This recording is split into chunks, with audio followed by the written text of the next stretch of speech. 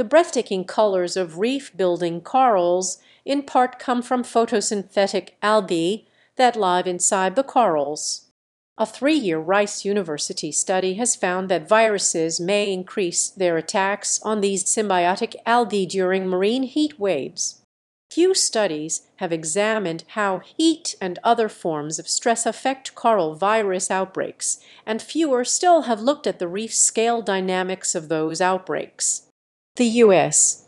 National Science Foundation-supported study published in ISME Communications does both. It is also the first research to analyze the reef-wide prevalence, persistence, triggers, and health impacts of dinoflagellate infecting RNA viruses, or DinoRNAVs, single-stranded RNA viruses that infect the symbiotic algae that live inside the corals. Lead author Lauren Hauker said coral and marine disease researchers are paying closer attention to coral viruses in the wake of studies that found evidence suggesting viral infections of symbiotic dinoflagellates might be responsible for stony coral tissue loss disease, one of the deadliest coral diseases ever recorded. SCTLD has been decimating reefs in Florida and the Caribbean since it was first identified in 2014. The study was carried out at the NSF-funded Moorea Coral Reef Long-Term Ecological Research Site on the South Pacific island of Moorea in French Polynesia. Moorea, which is about 20 miles from Tahiti, is ringed by coral reefs.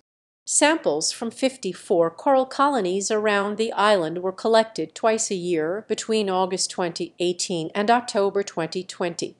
The warmest water temperatures during that span were in March 2019.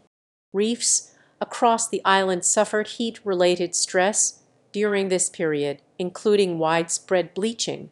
The study sites were in a variety of reef zones that were subject to different kinds of environmental stress.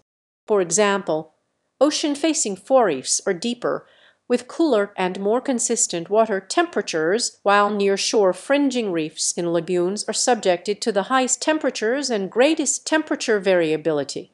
Viral productivity will likely increase as ocean temperatures continue to rise, said co-author Adrian Correa.